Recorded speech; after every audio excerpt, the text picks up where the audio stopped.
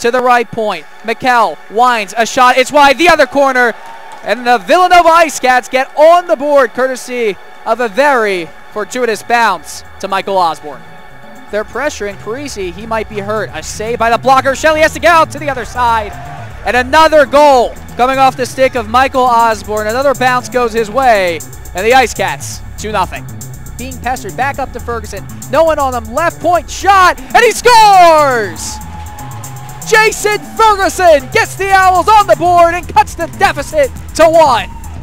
Villanova the other way. Timothy Arena in the zone. Backhand, forehand, 3-1. Right in the middle, David Troiano was lurking. Troiano actually went right into the glass and took Hucker with him. And the Owls were getting a power play there. We'll have to see if they will still hold a power play. Looked up, and actually the statistical analysis of dad strength and whether it was a real thing. As there's a shot that goes in and went off the glove of Fernandez and Luke Brachowski. It's his second of the game. A little bit of life for the Temple Owls. With the Arena takes it away. Arena top of the slot, off the post, and comes back to the slot. Another shot, he scores.